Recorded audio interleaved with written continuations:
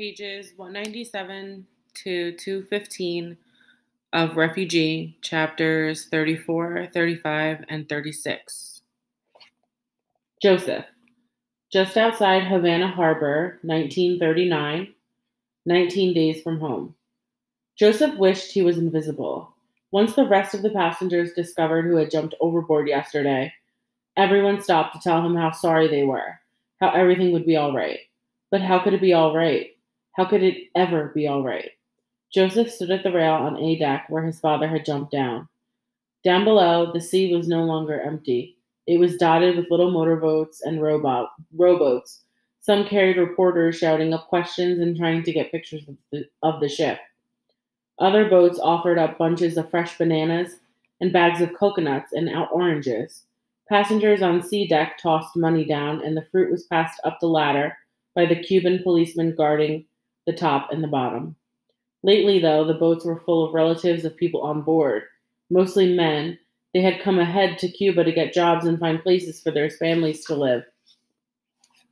One man brought the same little white dog every day and held it up for his wife to wave to. The boats with relatives came close enough for their families to yell back and forth a little, but they couldn't get any closer. Thanks to Joseph's father, a handful of Cuban police boats now surrounded the St. Louis.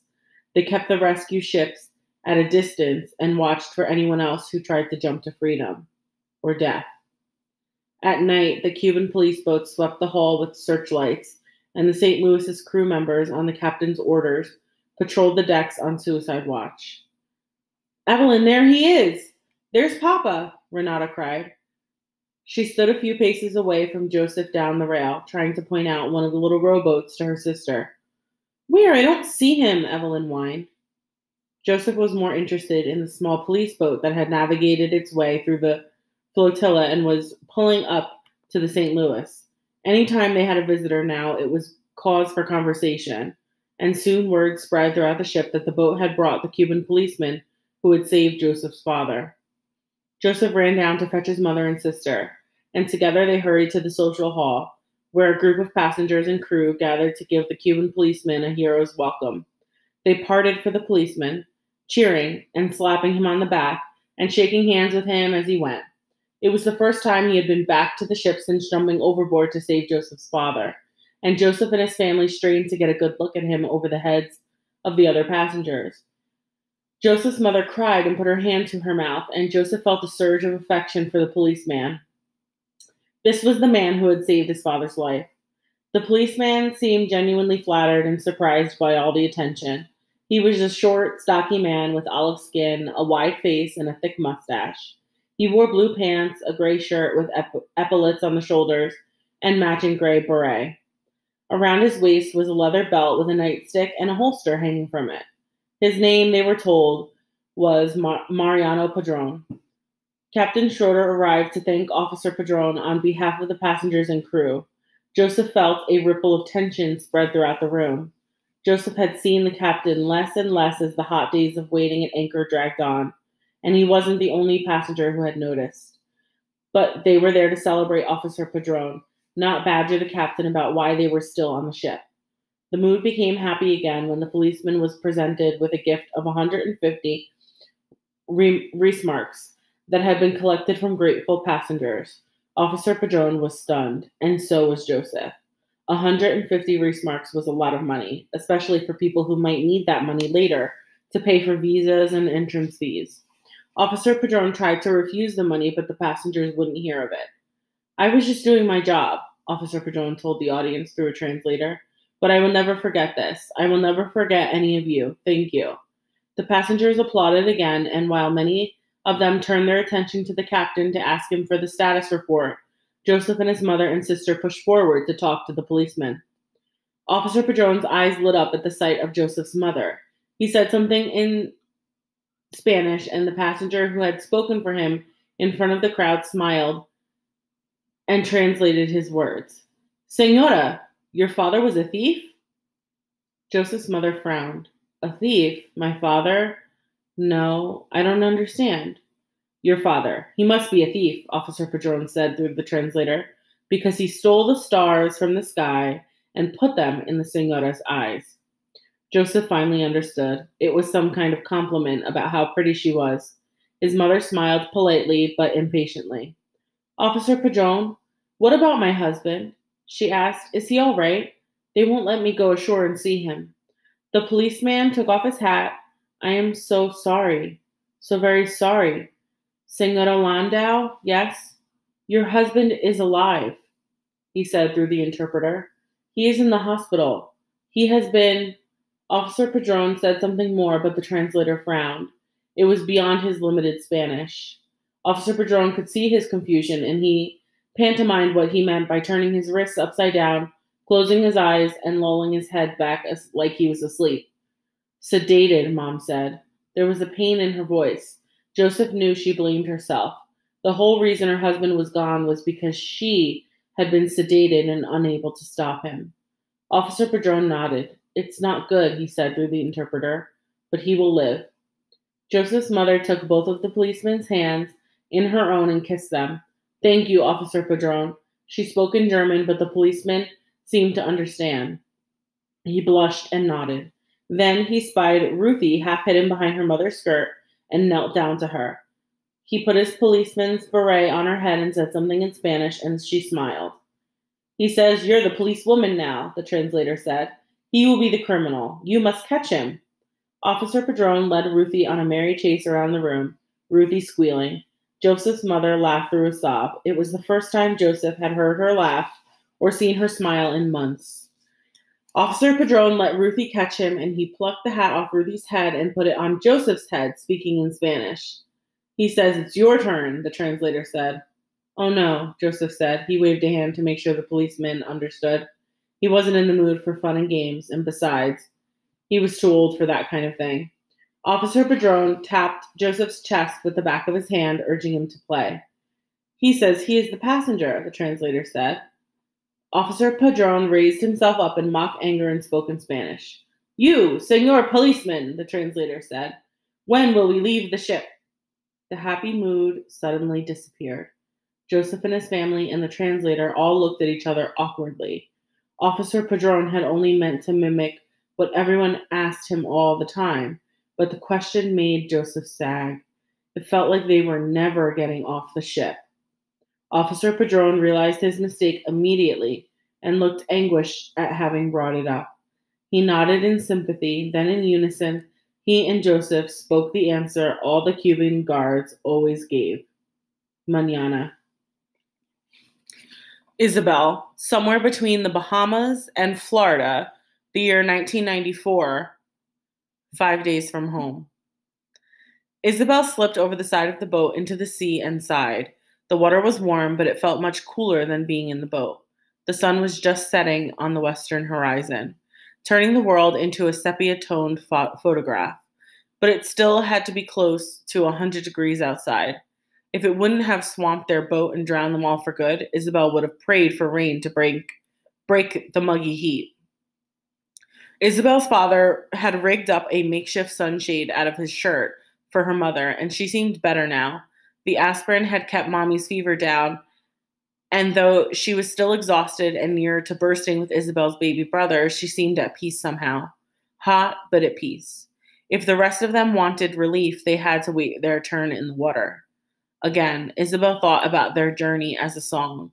If the riots and trading for the gasoline were the first verse, and the tanker and the storm the second verse, this part of their trip, the long, hot, stagnant day and a half they had been traveling from the Bahamas to Florida, this was the bridge. A third verse that was different from the others. This verse was death by slow measures. This was the down-tempo lull before the coming excitement of the climactic last verse and coda. This was limbo. They could do nothing but wait. The last sliver of sun finally disappeared below the waves, and Lewis cut the engine. The world went silent, but for the soft lapping of water against the hull and the creak of their disintegrating boat. That's it, Lewis said. With the sun down, we won't be able to navigate as well. Can't we use the stars? Isabel asked. She remembered reading that sailors had used the stars to navigate for centuries. Which one? Lewis asked. None of them knew. Amara lifted one of the gasoline jugs and swished around what little there was left in it. Save us gas anyway, she said. The thing's been eating it up. We'll be lucky to have enough to get to shore when we see land. When will we get there? Ivan asked. He was bobbing in the water just ahead of Isabel, hanging onto the hull like she was. Tomorrow, hopefully, Senor Castillo said from inside the boat. It was the same thing he'd said yesterday and the day before. Mañana, Isabel's grandfather whispered. He was treading water on the other side of the boat with Senora Castillo, his head just visible over the side. He'd been whispering that word off on and on since yesterday, and still seemed shaken up somehow. Isabel didn't know why. We'll see the lights of Miami sometime tomorrow, and we'll head straight for it, Mommy said. She shifted and winced uncomfortably. What is it? Are you all right? Papi asked. Isabel's mother put a hand on her belly. I think it's begun. What's begun? Papi asked. Then his eyes went wide.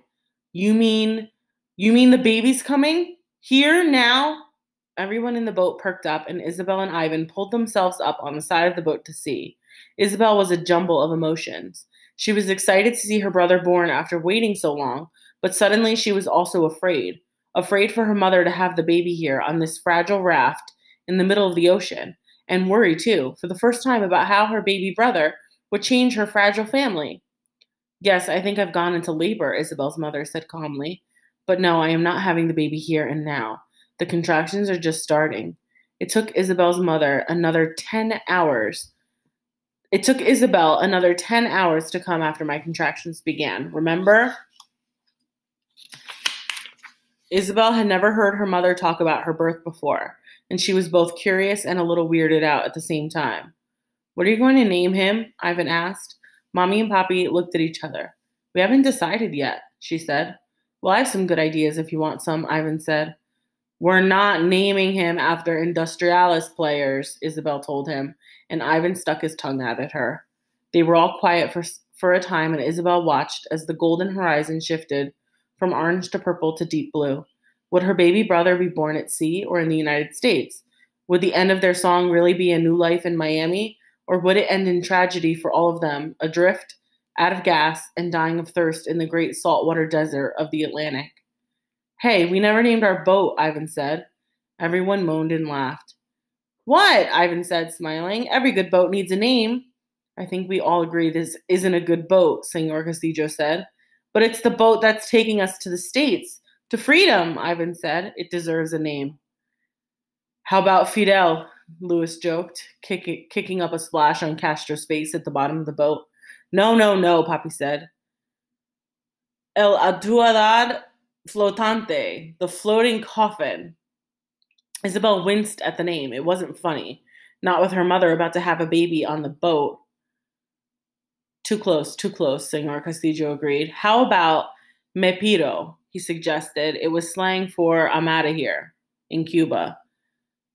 Ciao pescado, Mommy said, and everyone laughed. It literally meant goodbye, fish, but everyone in Cuba said it to each other to say goodbye. The St. Louis, Isabel's grandfather said softly. Everyone was quiet for a moment, trying to figure out the joke, but no one understood. How about El Camelo, Louis said, the camel. Was that what they called the ugly humpback buses pulled around by tractors in Havana? No, I've got it, Amara cried. El Botero! It was perfect because it was the slang word for the taxis in Havana, but it actually meant the boatman. All the adults laughed and clapped.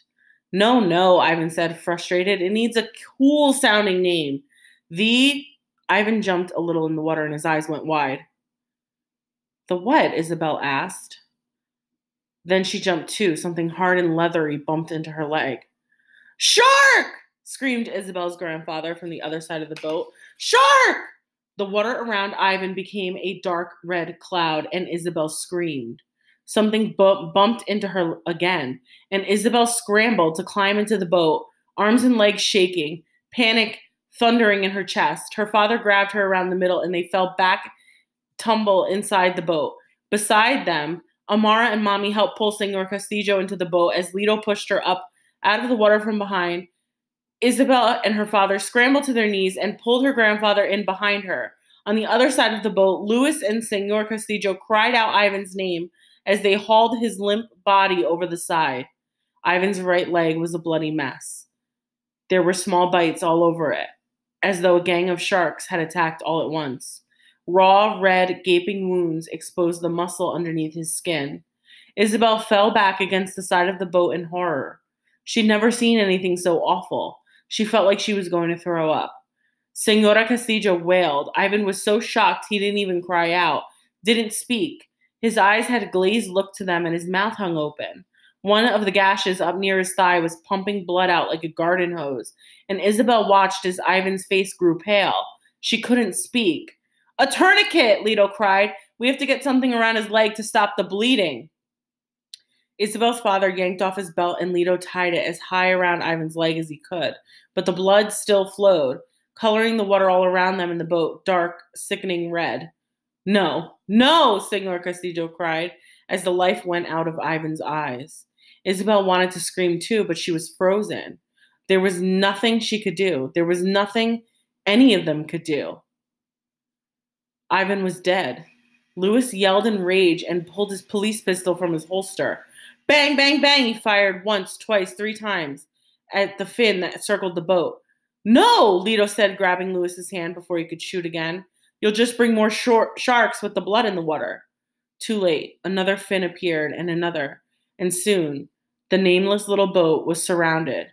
They were trapped in their own sinking prison. Mahmoud. Lesbos, Greece, to Athens, Greece, the year 2015, 12 days from home. Mahmoud was in another tent city. The paved parking lot at the pier in Lesbos was full of the kinds of camping tents sold in sporting goods stores.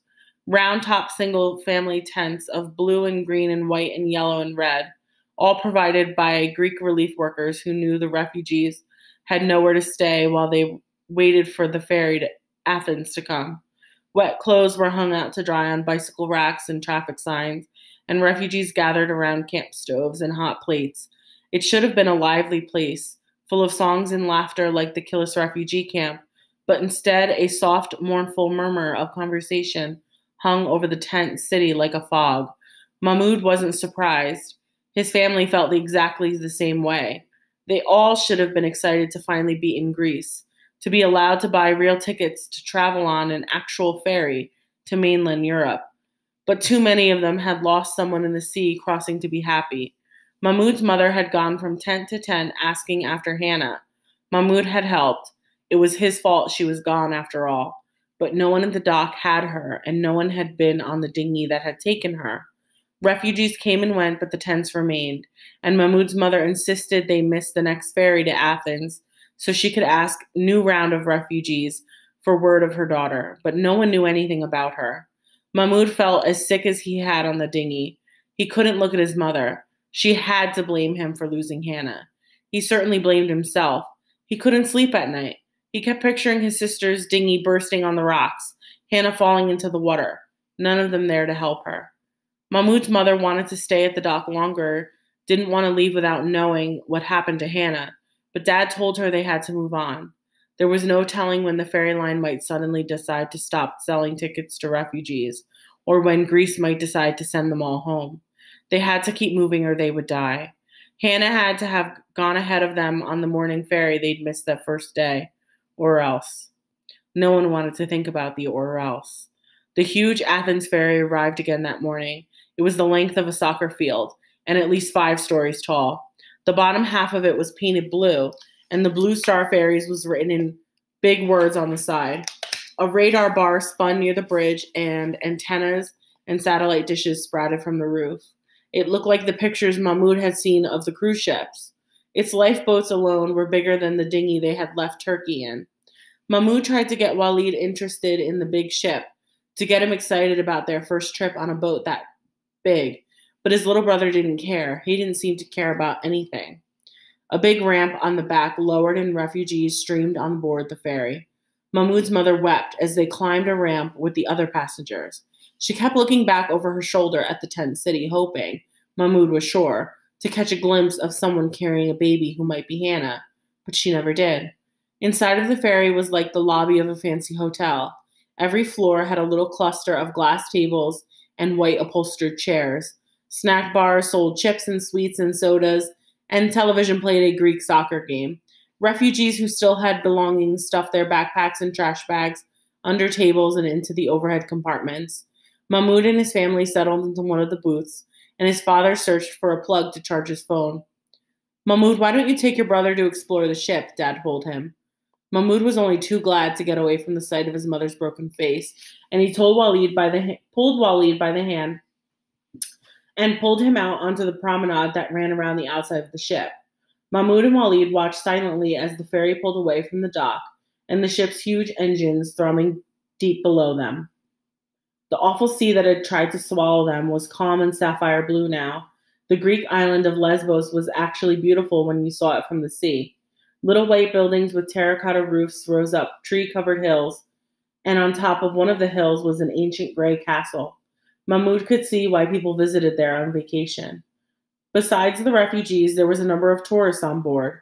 Mahmoud could tell they weren't refugees because they wore clean clothes and used their phones for taking pictures instead of looking up overland routes from Athens to Macedonia. Another refugee had laid out a mat on the deck, and he was praying. In all the bustle of waiting in line and getting on board, Mahmoud had lost track of what time it was, and he pulled his brother down with him to pray alongside the man. As he kneeled and stood, Mahmoud was supposed to be focused only on his prayers, but he couldn't help but notice the uneasy looks the tourists were giving them, the frowns of displeasure, like Mahmoud and his brother and this man were doing something wrong. The vacationers dropped their voices, and even though Mahmoud couldn't understand what they were saying, he could hear their disgust in their words. This wasn't what the tourists had paid for.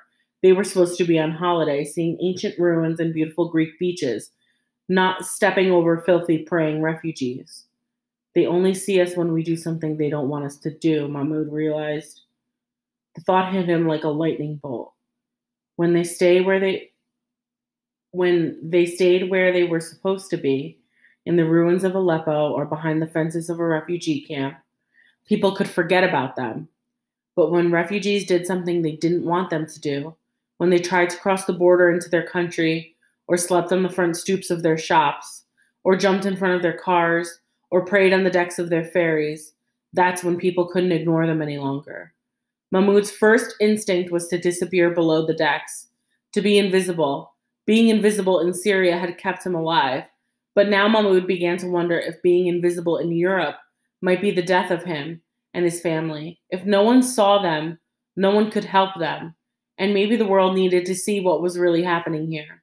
It was hard to see the refugees in Athens when Mahmoud got there. Syrians were everywhere, in the streets and hotels, in markets, most of them, like Mahmoud's family, planning to move on as soon as they could. Mahmoud's father thought he had the right documents to travel freely in Greece, but a woman at the immigration office told him he would need to go to the local police station first to get an official document, and the police told him he would have to wait up to a week. We can't wait a week, Mahmoud's father told his family.